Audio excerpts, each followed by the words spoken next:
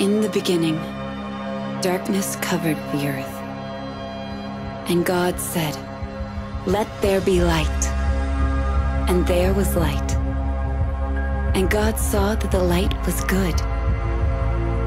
The true light, which gives light to everyone, came into the world. The light shines in the darkness, and the darkness cannot overcome it. It is a light for the lost, the searching and the seeking. A light for the darkest valley.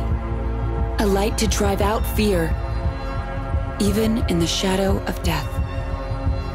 When we believe in the light, we become children of the light.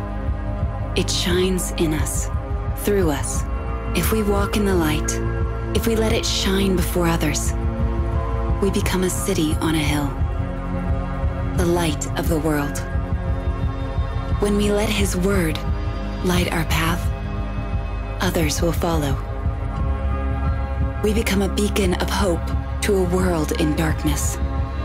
Our lives reflect the glory of His resurrection.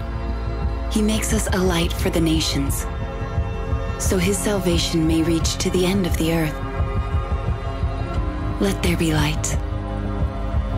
For at one time you were darkness, but now you are light in the Lord. Walk as children of light.